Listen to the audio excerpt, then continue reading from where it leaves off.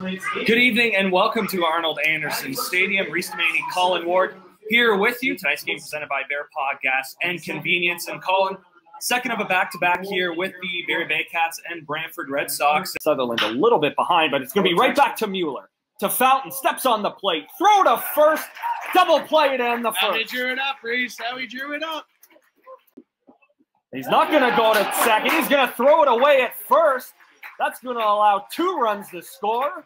Sutherland's going to move up to second. Here's the offering to Burdett. That's one swung on, belted to right field. That one is deep, and it is off the wall.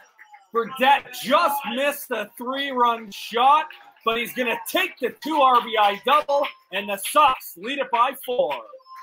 And that will do it for the first inning. The Red Sox put up 8, and they lead it by a touchdown and a 2-point conversion.